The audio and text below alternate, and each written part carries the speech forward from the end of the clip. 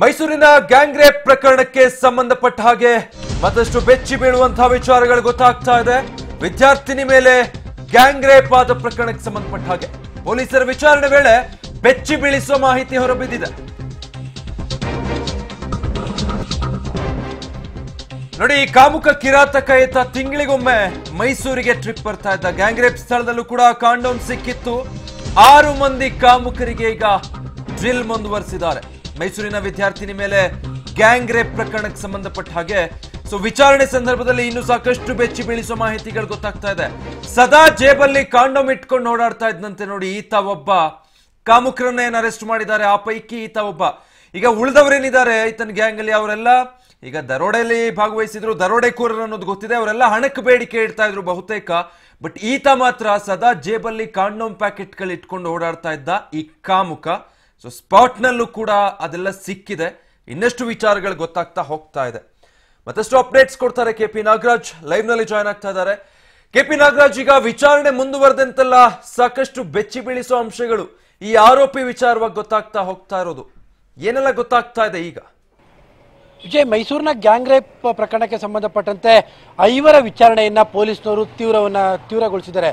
ಆದರೆ ವಿಚಾರಣೆ ಎಷ್ಟು ತೀವ್ರವಾಗ್ತಾ ಇದೆಯೋ ಅಷ್ಟೇ ರೀತಿಯಾದಂತಹ ಬೆಚ್ಚಿ ಬೀಳಿಸುವಂಥ ವಿವರಗಳು ಕೂಡ ಪೊಲೀಸರಿಗೆ ಬಹಿರಂಗವಾಗ್ತಾ ಇದ್ದಾವೆ. ಬಂಧಿತ 5 ಜನರಲ್ಲಿ ಓರ್ವ ಒಂದು ರೀತಿಯಾದಂಥ ಕಾಮುಕ ಕಿರಾತಕ ಅಂತಲೇ ಹೇಳ್ಬೋದು.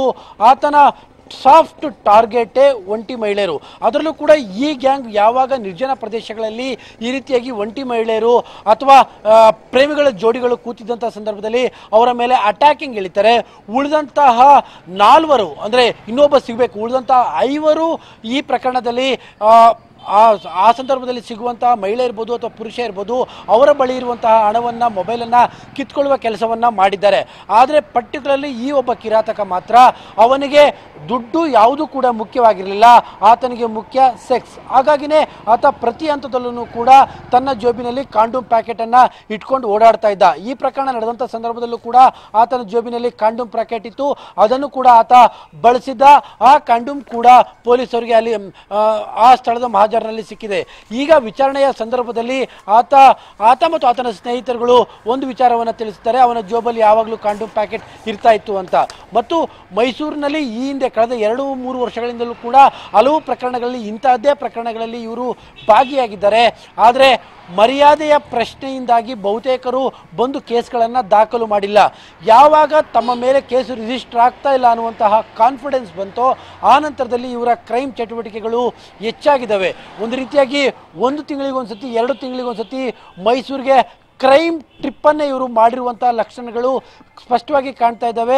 ಪೊಲೀಸರ ವಿಚಾರಣೆಯಲ್ಲಿ ಈ ಎಲ್ಲ ಅಂಶಗಳು ಕೂಡ ಬಯಲಾಗ್ತಾ ಇದ್ದಾವೆ. Vijay, okay, thank you KP Nagaraj ಮಾಹಿತಿಗಾಗಿ. ಒಟ್ಟಿನಲ್ಲಿ ಈಗ ಏನ್ ಸಿಕ್ಕಾಕೊಂಡಿದ್ದಾರೆ ಈ ಕಾಮುಕರು, ಆರೋಪಿಗಳು ಪೊಲೀಸರ ಕೈಗೆ, ಅವರನ್ನೆಲ್ಲ ಮತ್ತಷ್ಟು ವಿಚಾರಣೆಗೆ ಒಳಪಡಿಸ್ತಾ ಇರುವಂತಹ ಸಂದರ್ಭದಲ್ಲಿ ಈ ಕಾಮುಕರ ವರ್ತನೆಗಳು ಹೇಗಿರ್ತಾ ಇತ್ತು ಅನ್ನುವಂಥದ್ದೆಲ್ಲ ಗೊತ್ತಾಗ್ತಾ ಹೋಗ್ತಾ ಇದೆ.